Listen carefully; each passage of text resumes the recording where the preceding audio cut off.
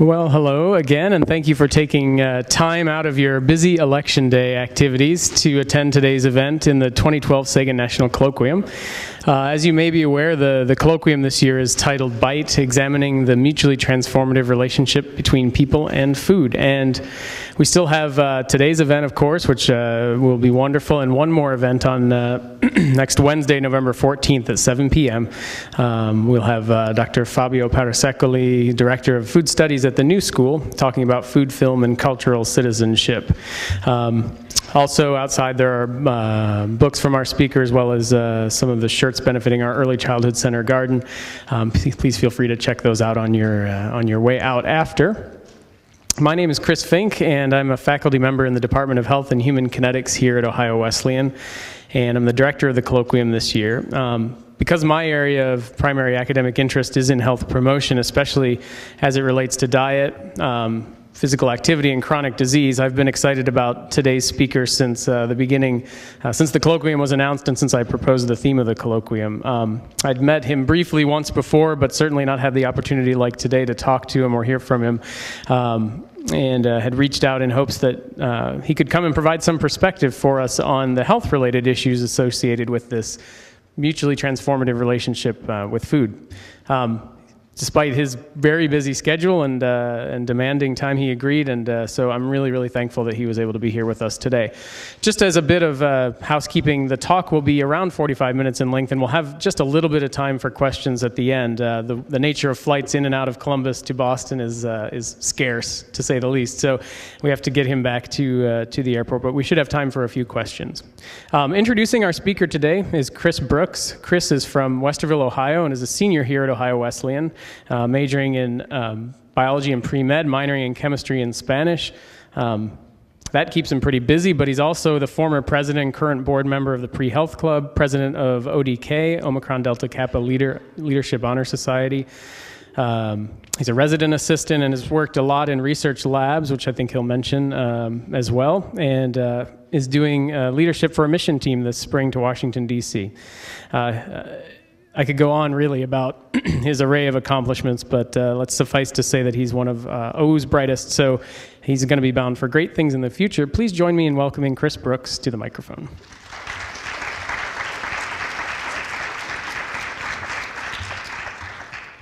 Good afternoon. As all of you know, this year's lecture series is examining the mutually transformative relationship between people and food. Who better to help us understand this relationship than one of the leaders in nutrition and epidemiology of our time?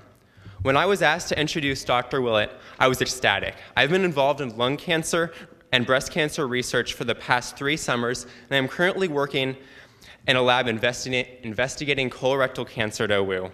Only several months ago, I read a book discussing the relationship between nutrition and heart disease, cancer, and the obesity epidemic in the United States, and Dr. Willett's work was cited time and time again. Next year, I will be attending medical school, and I'm considering obtaining a second degree in public health. Needless to say, I'm honored to have the opportunity to welcome someone so accomplished in a field that I aspire to one day play a role. Dr. Walter Willett is a professor of epidemiology and nutrition and chairman of the Department of Nutrition at Harvard School of Public Health and professor of medicine at Harvard Medical School. Dr. Willett graduated from University of Michigan Medical School before obtaining a doctorate in public health from Harvard School of Public Health. Dr. Willett has focused much of his work over the last 25 years on the development of methods using both questionnaire and biochemical approaches to study the effect of diet on the occurrence of major diseases. He has applied these methods starting in 1980 in the Nurses' Health Studies 1 and 2 and the Health Professionals Follow-Up Study. Together, these cohorts that include nearly 300,000 men and women with repeated dietary assessments are providing the most detailed information on the long-term health consequences of food choices. Dr. Willett has published over 1,100 articles, primarily on lifestyle risk factors for heart disease and cancer.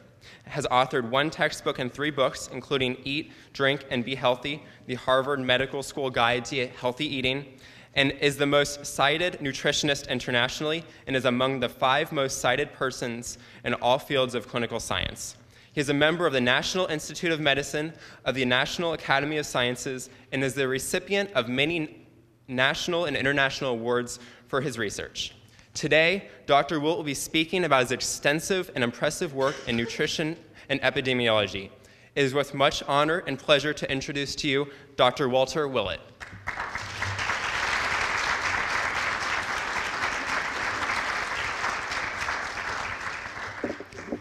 Great, thank you very much, Chris. It's a pleasure to be here today. I only wish I could cast my vote. I saw the t-shirt encouraging us to vote out in the entranceway. Just for those of you, if there's anybody who hasn't decided what they're going to do and hasn't voted yet, maybe there's one or two people in here, but I am from Massachusetts, and we do know quite a bit about Mitt Romney. He lives in the next town. We voted him to be governor. His campaign headquarters are in Massachusetts, so we know a lot. And he's 32 points behind Barack Obama in Massachusetts 2 days ago, so that's worth thinking about. Anyway, I'm going to talk about diet today, and as you heard, specifically about how diet directly influences our health. I've heard a bit about your really impressive series that's been put together, and there are lots of other issues about food and diet. How do we produce the healthiest food? How do we make it available? How do we encourage people to make the healthiest choices? But here I'm going to focus in on the direct consequences of what we eat to our health and well-being. A good starting point, I think, is to go back a few decades to a seminal study called the 7 Countries Study that was conducted by Ansel Keys and colleagues from many different countries. What they did for the first time was used a standardized way of documenting cases of heart attacks, coronary heart disease, in 14 different populations in 7 different countries. So about 1,000 men in each one of these groups. For the first time, they showed that there was a huge difference in the rates of heart disease in various countries around the world. The highest was up in Finland, and the lowest was down in Crete, about a 10-fold difference in heart disease rates. Other epidemiologists at about the same time were looking at populations who migrated from low-risk countries, low-risk areas like the Japanese villages down in the lower left-hand part of the figure. When they moved to places like the United States, which was close to Finland in terms of rates, within not too many years, those migrating populations adopted the rates of people who had already been living in the United States. And that was a very strong piece of evidence because it said not just are the rates hugely different, but they're not due to genetic factors. And that's important to realize in this day when there's a lot of enthusiasm about genetics, but genetics is actually pretty minor when it comes to determining heart disease rates. So presumably it's something that's modifiable, maybe diet or something else in the environment. And that raised the question, well, what is it? And ideally, if we could understand what it was that was contributing to the really high rates in Finland and the US, we could modify those and bring everybody down to the rates in or close to Crete. So that was a huge stimulus to try to do more specific research. Other epidemiologists were looking at cancer rates around the world. This is breast cancer. And again, there were huge differences among countries. We found that rates in people moving from like Japan in the low-risk area to the United States, those populations eventually adopted the rates of breast cancer of people, European Americans living who had been here for quite a while. So again, saying very clearly that these large differences are not due to genetic factors, and there should be something potentially modifiable if we could really understand what it was.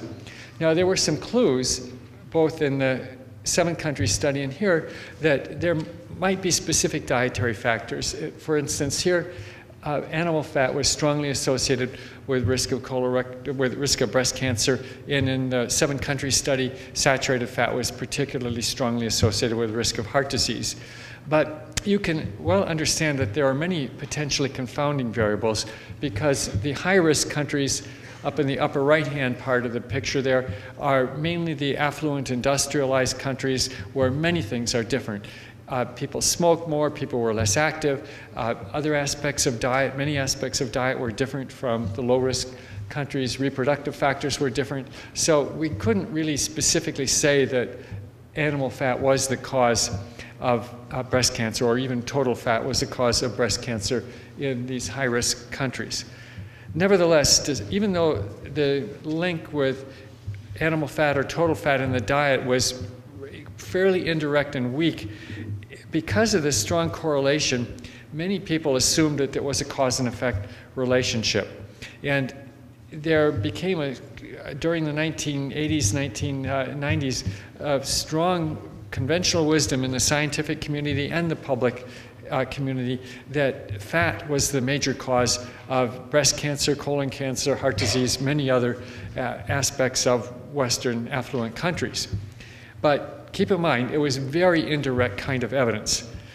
Nevertheless, that got translated into dietary recommendations in the US and around the world. This was epitomized by the 1992 Food Guide Pyramid that was put out by the US Department of Agriculture. And right up at the top, reflecting the conventional wisdom in 1992, fats and oils used sparingly. You were really supposed to avoid every little bit of fat in the diet that you could, all types of fat. And of course, we have to eat something. So if you're not going to eat fat, by default, you're going to eat large amounts of carbohydrate. So even though there was never any direct evidence that eating large amounts of carbohydrate was good for you, things like Wonder Bread, Rice Krispies, bagels, buns, all that stuff was put at the bottom of the pyramid to be emphasized, and we were told we could have up to 11 servings of those things. And if that wasn't enough starch in the diet, potatoes were actually included with the vegetable group, so you could have 13 servings of starch in the diet. You'd really think by looking at this, the major nutritional problem of America was starch deficiency, but there wasn't any such evidence. Also, a little strangely, it seemed at first, was that red meat, poultry, fish, dry beans, eggs, and nuts were all put together in one group, and we were told to have 2 to 3 servings a day, as though it didn't make any difference which of those you ate. And that turns out to be not the case. It does make a big difference, but it's very convenient if you think about this. The poultry board, the pork board, the meat board can all say, US Department of Agriculture says eat 3 servings a day of X, whatever it is, usually red meat. Now, I, as you heard, grew up in the Midwest, and I know that 2 to 3 servings of dairy is deficiency of dairy. I grew up, we were supposed to have 4 glasses of milk a day. But if you really stand back and look at the world, you do wonder about this, because most of the world's population does not consume dairy products. There's very little milk consumption. There's lactase deficiency. People can't tolerate them. In many places, dairy cattle can't be raised and produced. So, and yet those countries are doing just fine with fracture rates. Their bones are not crumbling and falling apart. So there's a little something suspicious about that. It wasn't just the US Department of Agriculture that was pushing non-fat dairy products. This was also the primary recommendation of the American Heart Association until very recently. Use non-fat products, and we're supposed to eat all these things at the left, which don't really sound like whole foods, given that you've been giving some thought to that. The industry at first resisted the idea that fat-free is better, but it didn't take them too long to figure out that sugar is cheaper than fat. And so you could make all these products with sugar replacing fat. They usually had the same number of calories, and you could sort of sell them at a premium price as a healthy product and laugh all the way to the bank. But were these really any better for us? In general, again, same number of calories coming from sugar instead of fat. Even mayonnaise and almost everything else became fat-free. Salad dressings of all type were available, widely available as fat-free versions. I became a bit suspicious, or at least wondering about this focus on reducing fat across the board, all types of fat, with a controlled feeding study done by colleagues in the Netherlands. These were Drs. Mensik and Catan, published in 1987. And this was a carefully controlled study in this kind of study, you take a few dozen people and you don't let them eat anything except what you give them. So you fully control their diet for a few weeks, and then you look at changes in blood pressure, other physiological variables, in this case, blood cholesterol fractions. And in this study, what they did was take people starting off on a typical Western diet, which would be high in saturated fat, and they took out 10% of calories from saturated fat and replaced it either with olive oil or complex carbohydrates. And as you can see, the olive oil diet made it more like a Mediterranean type diet. Still 40% of calories from fat, but a good bit of it is olive oil, whereas the complex carbohydrate made it more like the higher carbohydrate, lower saturated fat diet that the American Heart Association and the general dietary recommendations were advocating. Up at the top, you see what happens to total cholesterol. It comes down on both diets, a little bit more on the higher fat Mediterranean type diet, but a big difference was in HDL, the good cholesterol, and that quite consistently falls when people go on a higher carbohydrate diet. And also on a higher carbohydrate diet, fasting triglycerides in the blood go up. Now we know that low HDL and high triglycerides are related to higher risk of heart disease, not lower risk of heart disease. So you'd wonder, all else being equal, you might actually be worse off on the lower fat, higher carbohydrate diet. The story also became more complicated by recognition that trans fat is part of the picture. The issue of trans fat got me worried back in the late 1970s when I realized what was going on here, that this was going on really behind the scenes. Most nutritionists were not really paying any attention to this at all. But the process of partial hydrogenation that produces trans fat starts off with liquid vegetable oils like soybean oil or corn oil that are primarily made out of essential fatty acids that are naturally bent in shape. And in the process of partial hydrogenation, this liquid oil is heated up and hydrogen is bubbled through it, and these fatty acids straighten out. And about that time in the 70s, we were really understanding that these natural fatty acids, these essential fatty acids, had critical biological functions. They were the precursors of prostaglandins and many other hormone-like molecules. And when we change the shape, we're going to change the function entirely of those of these really critical biological molecules. Also, these essential fatty acids are part of the membrane of every cell in our body. So we're going to change the structure of every cell in our body by eating these trans fats. So these are, if you want to look them in the eye, these are 60-pound blocks of partially hydrogenated vegetable oil that I bought at a restaurant supply store just a little ways down the road from our School of Public Health. And they're very cheap. The food industry, the fast food industry buys these until very recently. They're banned in Boston now. But they would buy these, throw them in their fryer later, crank it up to 450 degrees, and say cooked in vegetable oil. But here at room temperature, they're very solid blocks. You can build buildings, you can do sculpture with them, you can do all kinds of things. But the question is, what do they do to our biology and our arteries? Again, one of the key studies was done by Mensick and Katan, a controlled feeding study, about 50 young adults, and they were given 10% of calories either from trans fat or saturated fat, replacing monounsaturated fat in the diet. And so if you look just at total cholesterol, you actually get misled. And total cholesterol is pretty useless variable because we really understand now you've got to break it down at least into the LDL and HDL components. If you look at total cholesterol, though, it seemed like saturated fat was worse than trans fat. But if you looked at LDL, they were about the same. And if you look at HDL, trans fat is the only type of fat that reduces HDL cholesterol, which is a clue that it's doing something really weird. And if you look at the ratio of LDL to HDL, which best predicts heart disease risk, trans fat is almost twice as bad on a gram-for-gram basis as is saturated fat. One of the other fundamental concepts we've come to appreciate in the last 2 decades has been that there are many paths leading potentially from diet to coronary heart disease over on the right. I've only talked about effects mediated through blood lipids up until now, and that's important, But diet can also act by influencing blood pressure, thrombotic tendency, which means the formation of clots in the coronary arteries, which leads to a heart attack, effects mediated through insulin, oxidation, homocysteine, and very importantly, inflammation and endothelial dysfunction, which is a very hot topic now, and also ventricular irritability and arrhythmia, which is very important because that, if the heart develops a serious arrhythmia, that essentially causes sudden death, and not what we want to have.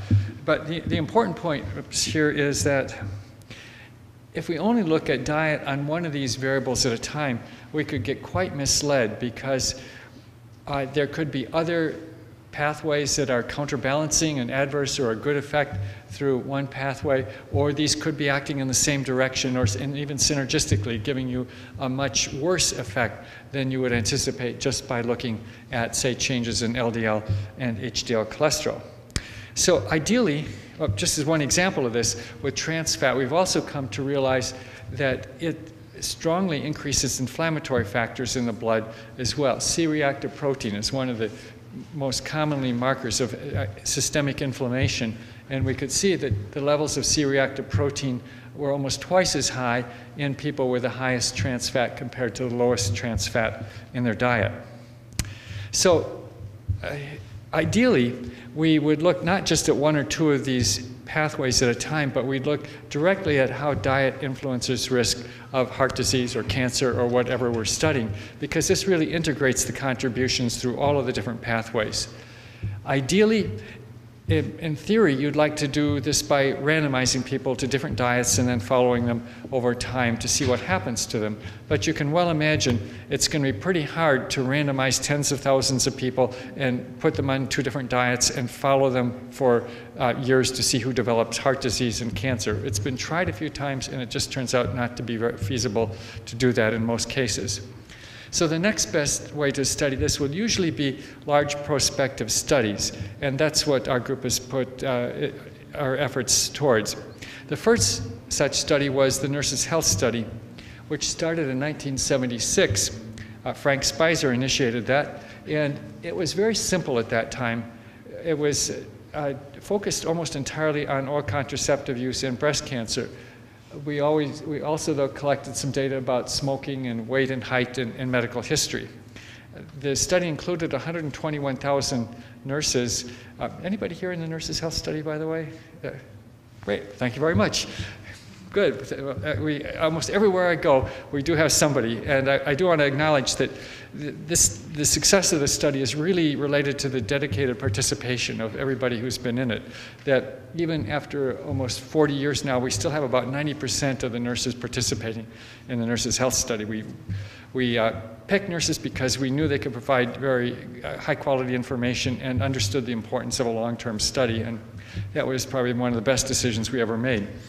So what we do is collect data every 2 years by detailed questionnaires, and every 4 years we're collecting data on diet, and we've also collected toenail clippings for trace element analysis and blood for plasma measures of hormones and nutrients, and we use that for DNA analyses as well. So as we go along in time, if we want to look at a dietary variable, say trans fat, we can look at high intakes versus low intakes and adjust statistically for smoking and physical activity and other variables that could be confounding factors. We only had women in the Nurses' Health Study, and we obviously wanted to look at some major issues in men as well, and so we enrolled 52,000 men who were mainly dentists and veterinarians in 1986, following them every 2 years in the same way. And then we had come to appreciate from other lines of epidemiologic research that many risk factors for breast cancer were probably acting in childhood or early adult life. And therefore, we wanted to enroll a group of younger nurses. Almost all studies done until then, and even until today, have started off when people were in midlife or older life, because that's where heart disease and cancer is occurring. But especially for some cancers, it looks like the origins are many years earlier. So the Nurses' Health Study 2 participants were 25 to 42 years of age when we enrolled them, and in retrospect, we collected data about their diet during high school, and we also enrolled their mothers to get information about the mother's pregnancy with our participant and early life feeding practices and other experiences, so we could really piece together a lifetime picture of the experiences of Nurses Health Study 2 participants.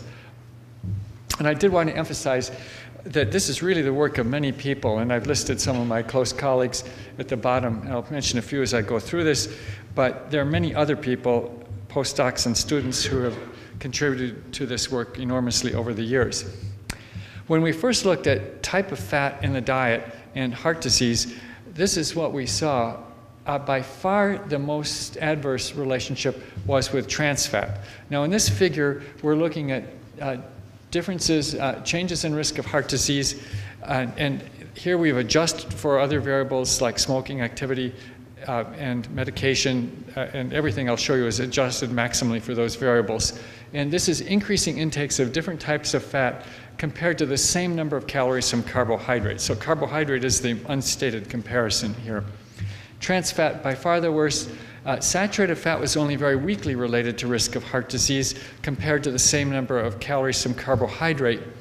And then monounsaturated fat, and even more so polyunsaturated fat, was related to lower risk of heart disease. So total fat in the diet was irrelevant. It was really the type of fat that was very important. And you can see, if you would want to reduce heart disease risk, the best thing to do would be to eliminate trans fat entirely and then replace some of saturated fat. You can't replace it all, but some of saturated fat with a combination of mono and polyunsaturated fat. And that makes a big difference.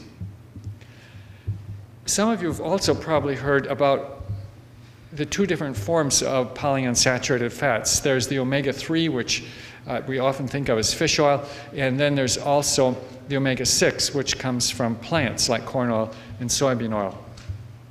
As it turns out, the omega-3 fatty acids have a quite specific effect that reduces fatal cardiac arrhythmias. And this analysis is actually based on physicians, a different population study done at Harvard.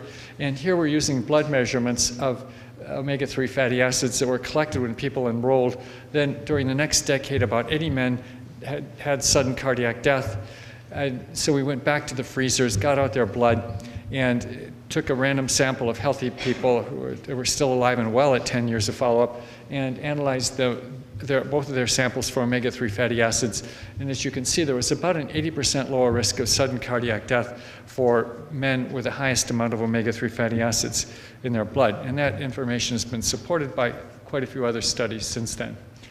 What many people don't appreciate is that the majority of the omega-3 fatty acids in the American diet actually come from plant sources, not from fish.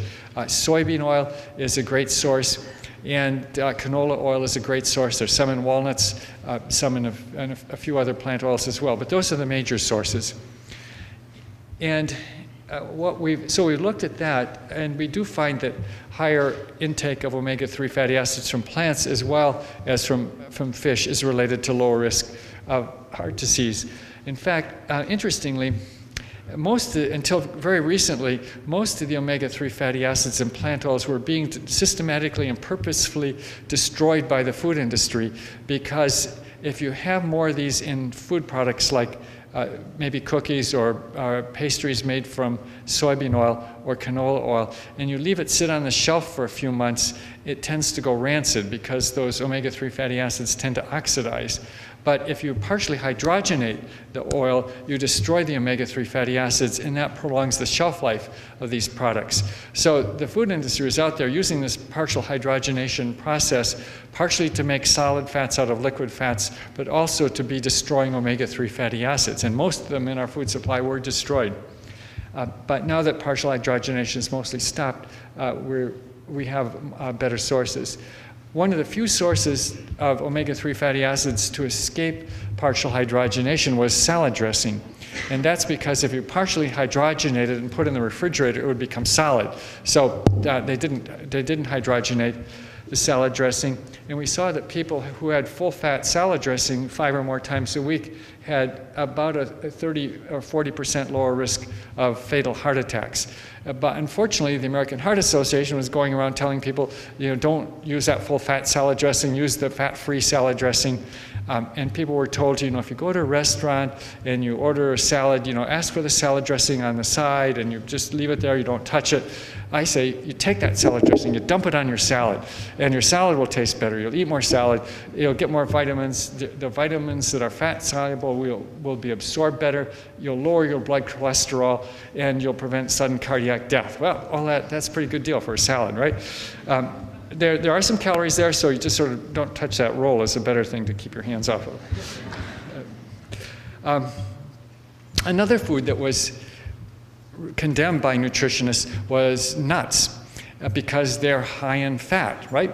And they are. They're about usually 80% fat, but it's almost all unhealthy, healthy unsaturated fat, and there's lots of minerals and vitamins and fiber in nuts as well. So it's no big surprise that we and other people who have looked at nut consumption and heart disease. Whoa. IP address conflict. Okay.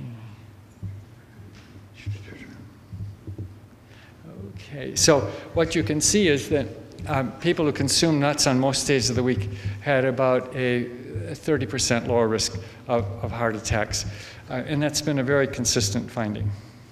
So to summarize this little part of my talk, coronary heart disease rates can be dramatically reduced by nutritional means, but this will not be achieved by replacing saturated fat with carbohydrate, which has been the major recommendation. We should really abandon recommendations regarding percentage of energy from fat and avoid pejorative references to fat or fatty foods. That oftentimes the worst thing you could say about a food that was high fat or fatty, that's meaningless, and it's just better just wipe that phrase out of our vocabulary, because it's really the type of fat that's important.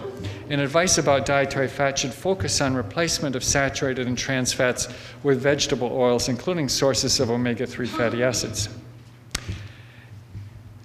Interestingly, we've also been tracking the relationship between diet and risk of type 2 diabetes as well, and we see the same basic relationship there, that total fat is unrelated, trans fat was clearly related to higher risk of type 2 diabetes, and polyunsaturated fat was inversely related to risk of type 2 diabetes. Now, from one of the first slides I showed you, there was a strong belief that fat in the diet was the major cause of breast cancer. This was right at the core of dietary recommendations.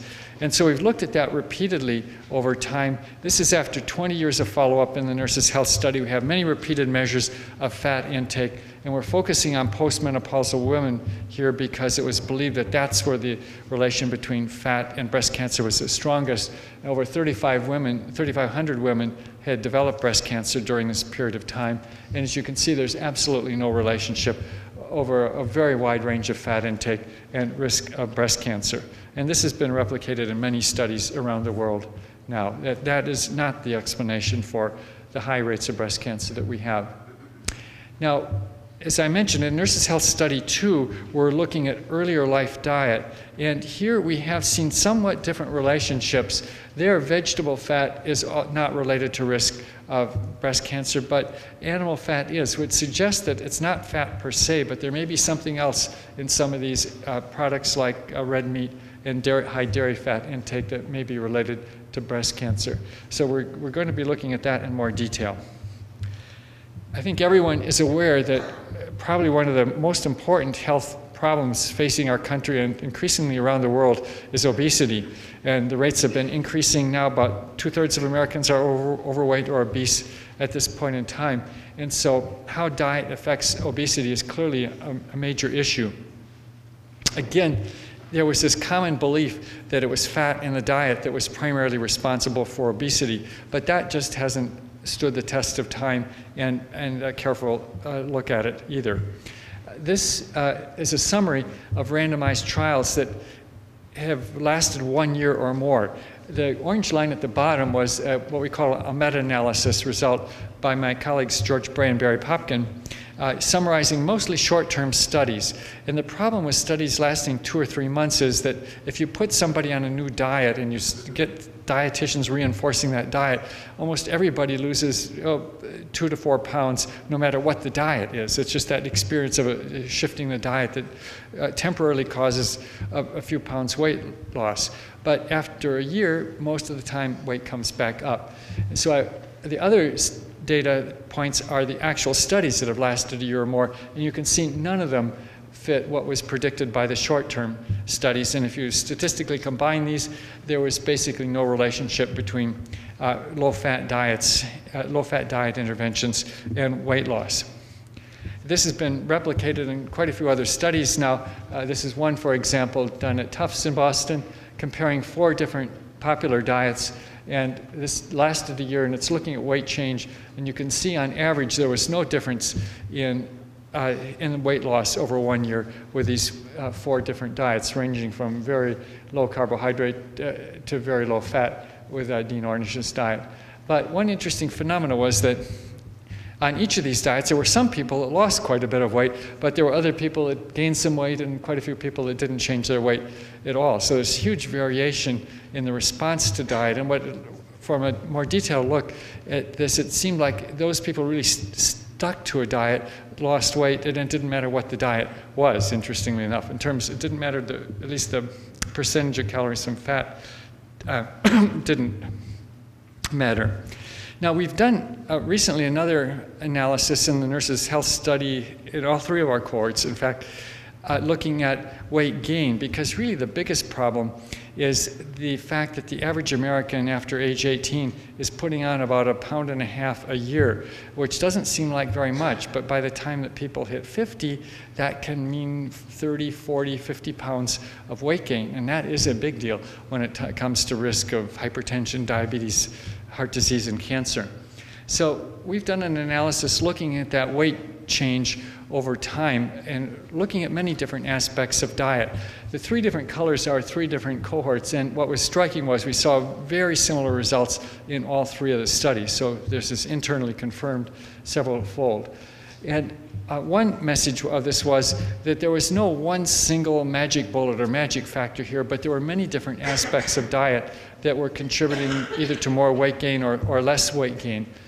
You can see the foods that were associated with more weight gain were potato chips, potatoes, including baked potatoes or fries, processed meat, unprocessed red meat, butter, sweets and desserts, refined grain, and then the factors related to less weight gain were nuts, whole grains, fruits, and yogurt, and the dairy products were sort of neutral. So it's an interesting picture. It really does, at the top, describe a typical Western diet. At the bottom, it really does describe more Mediterranean-type diet.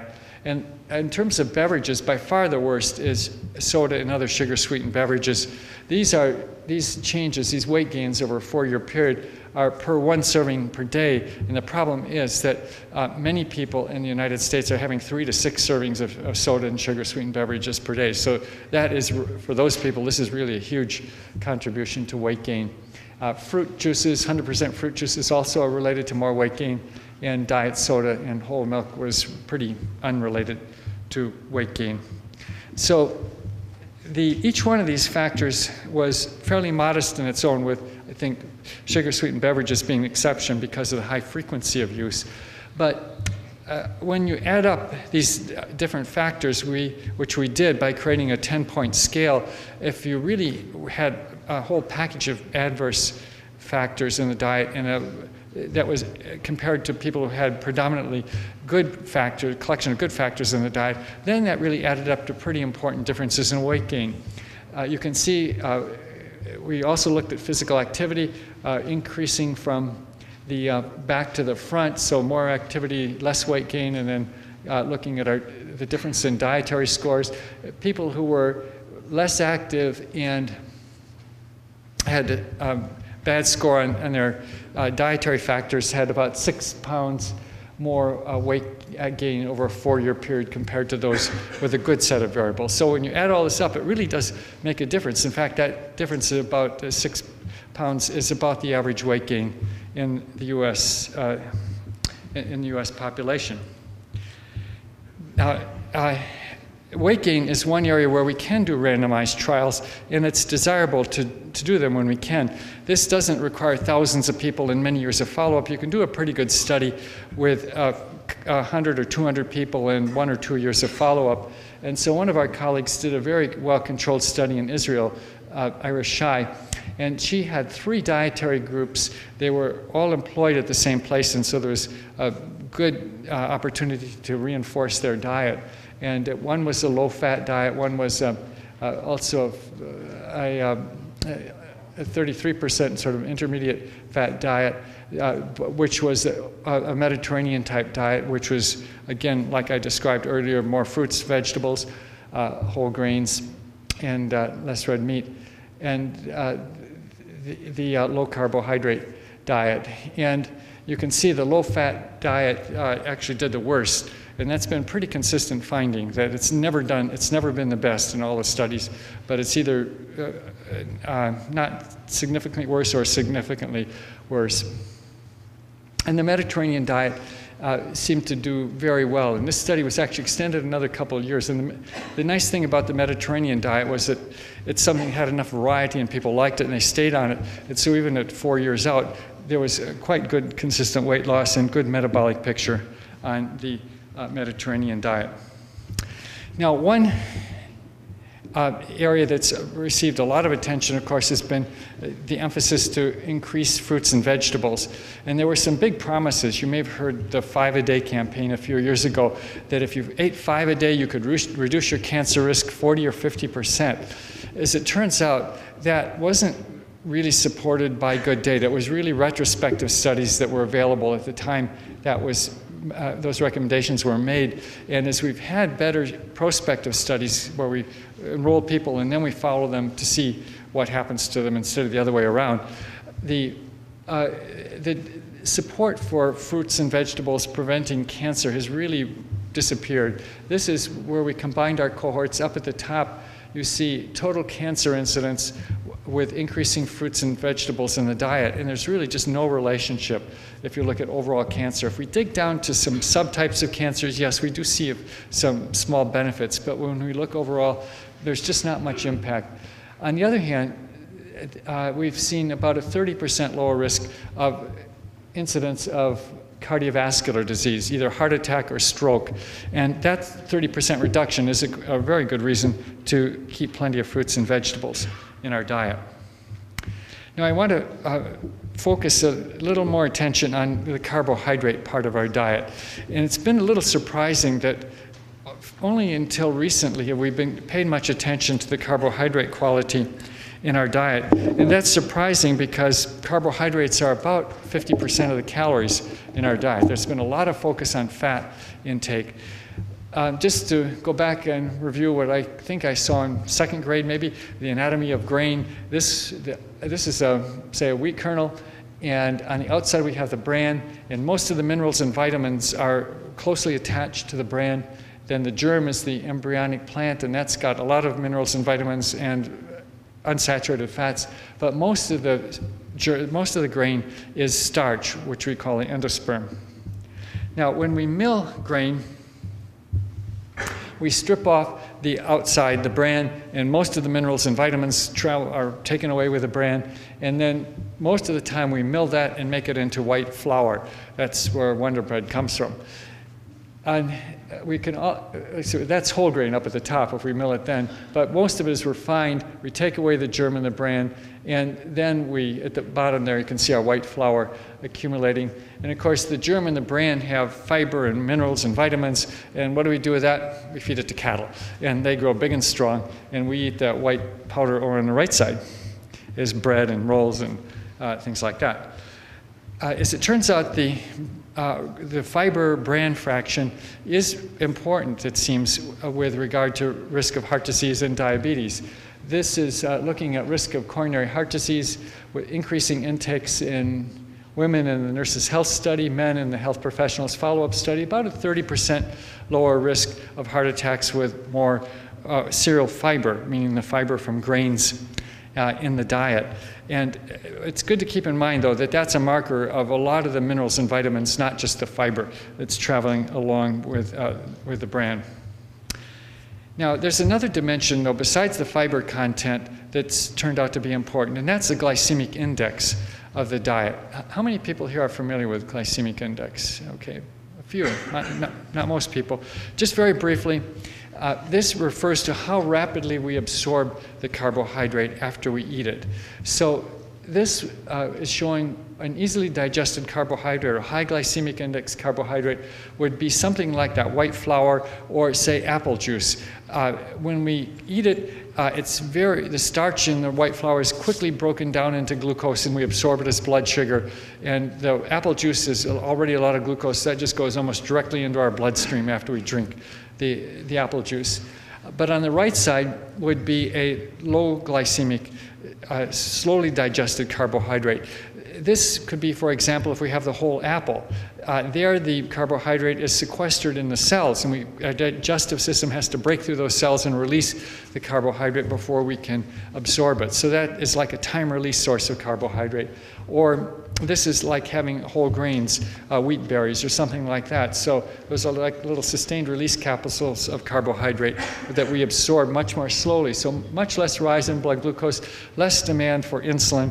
And when we look at risk of type 2 diabetes, we see less risk of type 2 diabetes, as we'd expect, because there's less demand for insulin. And this is looking at, from right to left, increasing glycemic load in the diet, and going from back to front, increasing cereal fiber intake. So that column in the back there, the women consuming large amounts of glycemic load and low cereal fiber diet had about 2.5-fold the risk of type 2 diabetes compared to women with low glycemic load and higher cereal fiber intake. And the sad story is that a lot of the women in the back at high risk thought they were doing the right thing. They were told to eat a bagel and jam for breakfast because it didn't have fat in it. They were told to have, low-fat sauce on pasta for lunch, and that gave them not much fiber, a big glycemic load. They were told to have a baked potato without any butter on it at night, and huge glycemic load, and fat-free cookies maybe for dessert, huge glycemic load. So that's how you put yourself at high risk for type 2 diabetes, and that was exactly following what the food guide pyramid was encouraging people to do. One other dimension of carbohydrate quality is carbohydrate, or usually sugar, dissolved in water. This is soda and other sugar-sweetened beverages. As I mentioned, huge amounts in the American food supply, and we have lots of evidence now directly relating that to risk of type 2 diabetes. So this is from the Nurses' Health Study with 1 or more servings of soda per day and almost doubling a risk of type 2 diabetes. If we statistically remove the effect of overweight, then with a dark orange bar, there's still about a 40% higher risk. It's probably due to not just the contribution to weight gain, but the glycemic effect of food and demand for insulin. We've also seen that higher glycemic load is related to higher risk of coronary heart disease. And what we also see in particular is that this high glycemic load is much worse if we're overweight or obese. In other words, that gives us more insulin resistance, and then in the face of insulin resistance we take in a high glycemic load, it means that our body has to put out a huge amount of insulin to move that carbohydrate over that insulin resistance into the cell. And that huge amount of insulin and the accompanying high glucose in the blood has very negative metabolic consequences. So if women were really lean, though, BMI less than 23, higher glycemic load wasn't a problem. It wasn't very adverse. It wasn't good for people, but it was sort of neutral. And this really explains why, well, my grandfather, who was a farmer in Michigan, he could live off of potatoes as a main source of calories. High glycemic load, not very good from what we see now, but he was really lean and working out there outdoors 12 hours a day. And so he could tolerate that. Or peasants in traditional China with eating a lot of white rice, they could tolerate that metabolically because they were very lean and very active. But it's an interesting example how diet interplays with the other parts of our lifestyle. There are not very many people who are really lean and really active, that even those of us who might run a few miles a day, still we're sitting around most of the day, and we're definitely not in the same metabolic state that most people have been throughout history. And then glycemic load really is a problem. Now, I'm just going to touch on a few other points and pull things together here. Milk, as I mentioned, is recommended mainly because it's a source of a lot of calcium and phosphorus. and that's supposed to build bones and reduce our fractures. There's not a shred of evidence to support that. This is a study of a meta-analysis combining all the available literature in the world on milk consumption and risk of fractures during later life. And as you can see, going from less than 1.5 glasses of milk per week to over 30 glasses of milk a week, not a hint of a reduction in fracture risk. We really don't need that much milk. The reality is we don't need that much calcium either. Now, it's even possible that there may be some adverse consequences of this high milk consumption. And one of the things that high milk consumption does is increase our blood levels of insulin-like growth factor, which is related to several different cancers.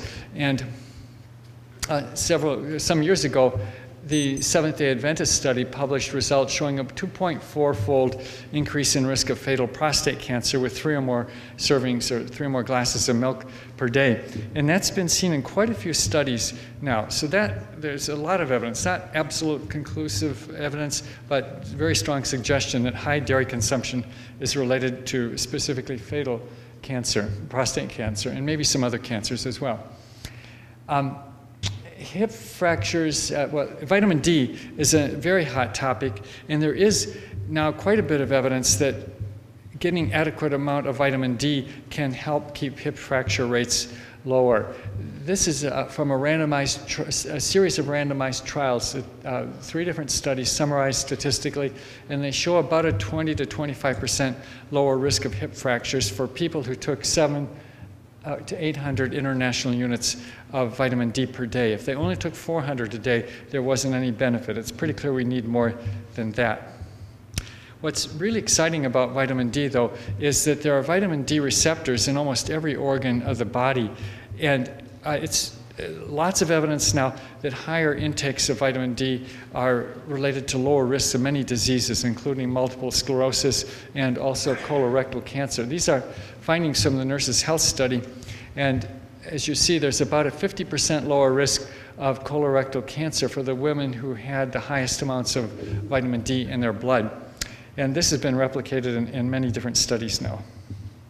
In fact, there's 5 different studies here. All of them show lower risk, and overall about a 50% lower risk of colorectal cancer with the highest amounts of blood levels of vitamin D.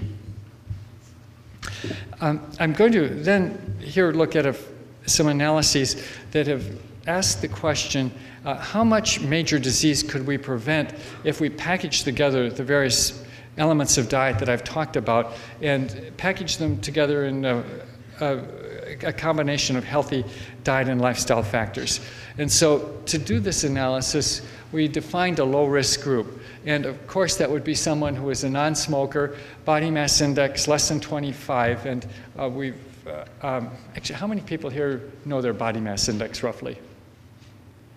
Okay, well, that's interesting that physicians, I guess, are not communicating that. It has become pretty widespread that this is a way to essentially adjust your weight for the height, that it's okay for a taller person to weigh a little bit more than a shorter person that have the same percent body fat. So we're usually talking about body mass index and when we study weight and height, and 25 is said to be the definition, upper definition of a healthy range. So most people with some effort can be below 25. Exercise, we said a half an hour a day of brisk walking, and we know that more is better, but most people can manage to do that. And a good diet, and there we took into account trans fat, polyunsaturated fat ratio, low glycemic load, cereal fiber, fish intake for omega-3 fatty acids, and folic acid, which you can get from fruits and vegetables. And then obviously optional, but we said alcohol in moderation, that's like 1 drink every other day. And interestingly, of our Nurses' Health Study population, only 3.1% of our participants fell into that low-risk group. But we could calculate that if everybody had adopted that set of low-risk behaviors, it would have prevented about 82% of heart attacks, which is huge. So what this shows is that there's a massive potential for reducing heart disease, but even in this pretty health-conscious population, we're still barely taking advantage of all of this information. We did a similar analysis for type 2 diabetes, and Frank Hu led this effort. And interestingly, almost all the same variables related to heart disease are also related to type 2 diabetes. So there we could calculate that if everybody had adopted this healthy set of lifestyle variables, it would have prevented about 92% of type 2 diabetes. I mean, that's almost completely preventing type 2 diabetes, but yet we're very far from that, and diabetes rates are skyrocketing. We did another analysis looking at colorectal cancer, and there red meat enters the picture. It's clearly related to colorectal cancer, and we could estimate that about 71% of colorectal cancer would be prevented by this healthy package of lifestyle variables. So if you look back on the USDA food guide pyramid, it's pretty clear that it was really off target. Just reducing fat intake is not going to be beneficial, can actually be harmful, and what's really important are the type of fats in the diet. And for the protein sources there, what really is important is which among those options you're choosing, and clearly having some combination of nuts and fish and poultry and beans is going to be far better than eating red meat in the diet. And at the bottom, also, that really ignored the critical importance of the type of carbohydrate. It really needs to be whole grain, and preferably as much as possible intact whole grains that are not milled. And the vegetable group should not really include potatoes. That does not have the same benefits as other vegetables. So this pyramid was so far off target that in 2005, the USDA pulled it back and issued a new pyramid called My Pyramid. I'm sure you've all seen this. And there's often a lot of disagreement in nutrition community about which should be the focus of our dietary advice, but this is one area where nutritionists completely agreed. This is useless. It doesn't convey any information about what we should emphasize in the diet. It's confusing. It doesn't say what should be avoided. So that, in 2010, was replaced by My Plate. And again, I'm sure you've all seen this, but it suffers from a lot of the same problems that the first dietary pyramid did. It does convey more information than My Pyramid, but it really doesn't give people the specific information that you need to make a healthy dietary choice. It's not just putting any whole grains on putting any grains on our plate that's important. They really should be whole grains, and in fact, the refined grains have adverse effects. So the whole importance is the type of grain, not just grains or not. And next, the protein, again, it's really the type of protein, the source of the protein that's important. Reducing red meat, replacing that with other healthier sources will make all the difference. And then vegetables, they still left potatoes in there. Fruits, yeah, that's fine, but they didn't say anything about the type of fat in the diet, and still we use a lot of fat, and it makes a big difference whether you're using a liquid vegetable oil or butter there's still some trans fats around. We've gotten rid of most of them by now. But the type of fat is really important. And this more or less implies you should have dairy, a glass of milk at every meal. And there's really no good evidence for that. And clearly water would be a better choice. So our department, seeing there was really a need for better guidance, put together an alternative version of My Plate we call the Healthy Eating Plate. And I won't go through all the details, but it really does emphasize water as the beverage of choice, and tea and coffee are fine too. And the grains should be whole grains. It should be healthy protein sources, and we spell that out. And we took potatoes out of the vegetable group, and we gave some guidance about healthy fats in the diet too. And I know people here are very involved in physical activity, and we put a little reminder down there in the bottom about that too. It absolutely is important to, since our daily lives do not automatically have physical activity, we need to consciously build activity into our daily lives. So that's a quick view over a lot of topics.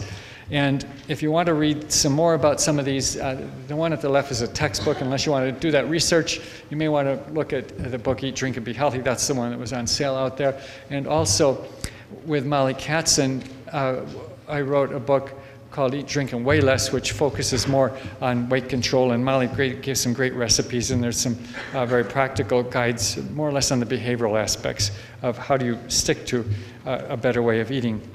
And I apologize for that brazen commercial. If you buy these books, there is no money-back guarantee. But I do guarantee that each book contains 80 grams of fiber. And if you get out your food processor and find the books aren't worth the paper they're printed on, and you can run them through the food processor. And with some fresh basil and olive oil, they're really not too bad. Thank you.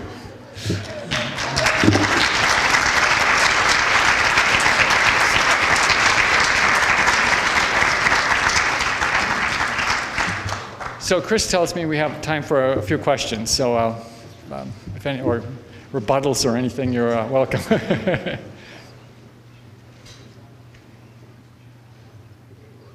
Yes? What do you think about the combining of like fruits and vegetables at the same point in time? Do they affect one another's digestion? The question is, what about combining fruits and vegetables at the same time? And does that affect digestion? I don't think it's really makes too much difference. I know there's some popular diets that try to keep things separate. But in general, we have a metabolic machinery for processing carbohydrates, a metabolic machinery for processing fats. And if we overload that machinery by having a large amount of just one of those at a time, then we get more buildup in the blood of fatty acids or blood glucose, which that's not so good. So in general, from a metabolic standpoint, it is desirable to space things out over the day and not just have all of one thing at a time, but have more variety combinations throughout the day. Just in a very general way, that does look like a better eating pattern. And one part of eating pattern that's not so great, it's really what our culture emphasizes though, is having a really big meal at nighttime.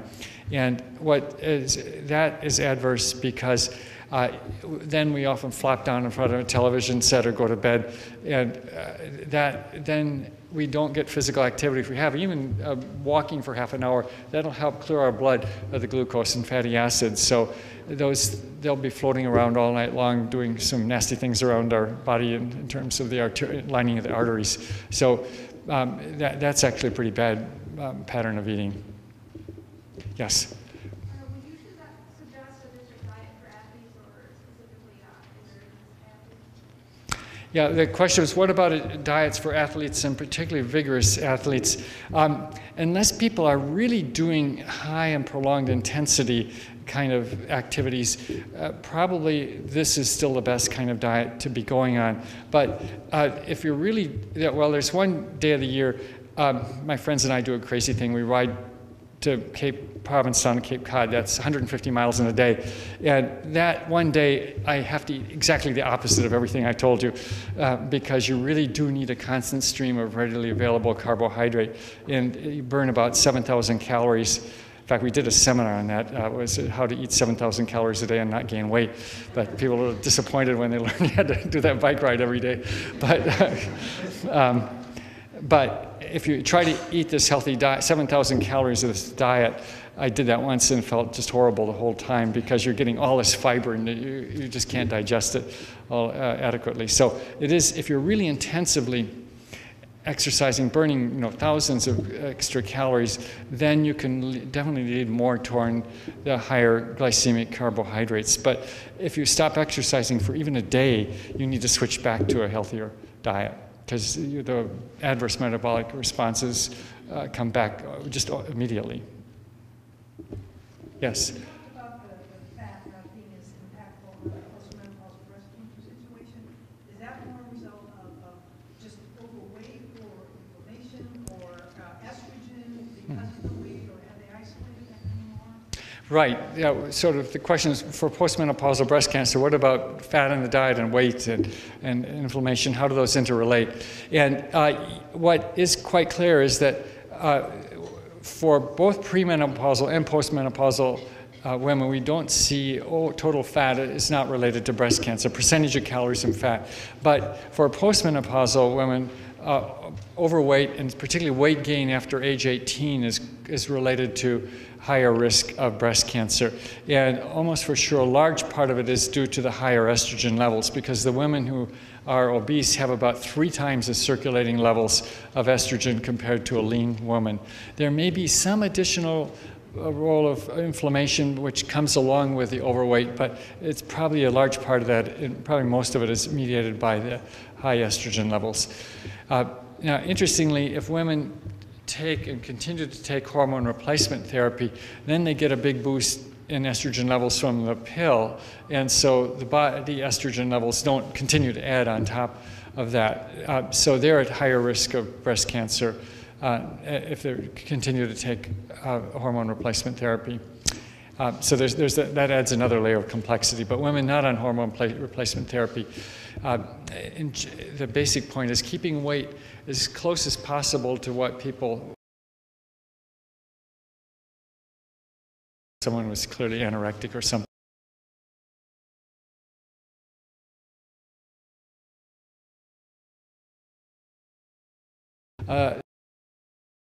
Japan do maintain their weight.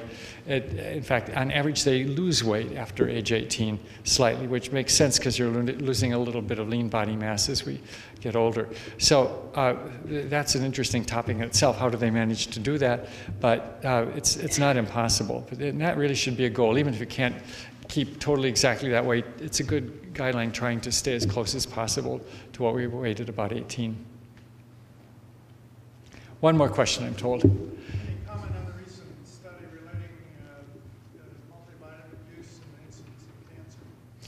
Right, yes, that was done in the Physicians' Health Study, and it was a randomized trial. It was interesting in several ways. It did show, this was a randomized trial of multiple vitamins. It showed an 8% reduction in total cancer incidence after about 13 years of follow-up. And it's interesting in two ways. One is that the biggest benefit was for colorectal cancer, which we had also reported in our cohort, in our observational studies as well. And we saw that we reported earlier, we don't start to see much benefit till after 10 or 12 years of taking the multiple vitamins. It's probably preventing some DNA damage early on in the process, and the reduction in risk doesn't start till quite a bit later. And that's what was seen in the Physicians' Health Study too. If they had stopped that study at 10 years, there would not have been any significant result from it. And that's a bit sobering because that's the only study that's ever lasted that long, that you can sort of throw out the rest of the world's literature, randomized trials on vitamin supplements if you're looking for cancer reduction. They just haven't gone long enough. The other part of that study that was interesting was that this group of physicians probably has the best diet of any population in the world. We measured their blood carotenoids. They were way up there. This is really a health-conscious bunch of physicians. And the fact that even in this very health-conscious group, there was still some benefit of the multiple vitamins is actually pretty remarkable. There was just a report this week that in the same study that heart disease rates were not reduced by the multiple vitamin use. But I think that doesn't negate the fact or the likelihood that there still may be some benefit in populations that do not have such good diets. I mean, this is probably the 95th percentile of diets in the country. Other people have looked at multiple vitamins and heart disease risk, and they subdivided the population, and those that had less good diets, which is a huge part of the American population, in that subgroup they did see lower risk of heart disease. So a couple interesting findings from that study, but they have ramifications for research way beyond that specific finding. Okay, well, thank you.